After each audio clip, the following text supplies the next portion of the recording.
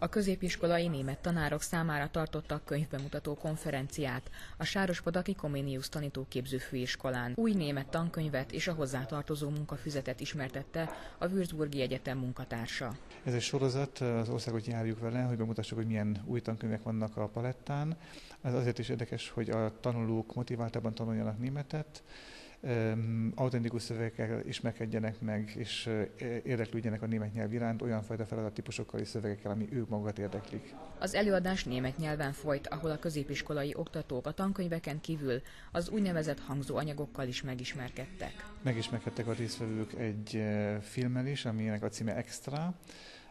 Ez egy szappanopera tulajdonképpen, tehát Magyarországon már nagyon sokan sorozatfüggők, filmeket néznek hetente, naponta, és ez azoknak szól, hogyan lehet németet tanulni ezzel kapcsolatosan. Feladatok vannak hozzá elkészítve, amit meg lehet órán is csinálni, de úgy is tanulhatnak, hogy többször megnézik azt a hangzóanyagot kép és hangimpulzus alapján. Dr. Kézi Erzsébet főiskolai docens elmondta, hogy miért a középiskolai tanárokra gondoltak a könyvbemutató kapcsán. A tanárok fogják bevezetni majd az órákon ezeket a tankönyveket, éppen ezért először a tanároknak kell megismerniük.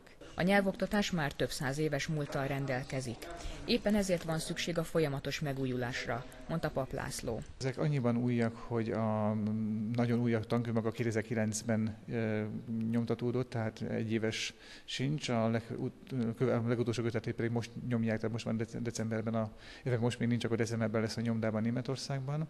De ez eléggé friss, és ebből adódóan nagyon autentikus és nagyon frissebb benne a szövegek, frissek az információk, mert azt mondja, egy kiadó, hogy neki 10 évig könyv egy könyv, utána új feladatokra van szükség, mert elavultak a szövegek, tehát már nem annyiba kerülnek azok a dolgok, amik benne vannak. Az új tankönyv ezentúl más sajátossággal is rendelkezik. Abban különleges még ez a könyvcsalád, hogy a munkafüzete, ami hozzátartozik, az magyar kolléganők adaptálták magyarországi viszonyokra, szem előtt tartva azt, hogy a magyar tanulók milyen típusú hibákat ejtenek a magyar anyanyelvük alapján, és ezeket igyekeztek kiküszöbölni, és olyan feladatokat összegyűjteni számukra, ami megkönnyíti a tanulásukat. Az új tankönyv mottója, hogy a hétköznapi élet tapasztalataira építve új kommunikációs formák és új témák segítségével ismertesse meg a német nyelvet.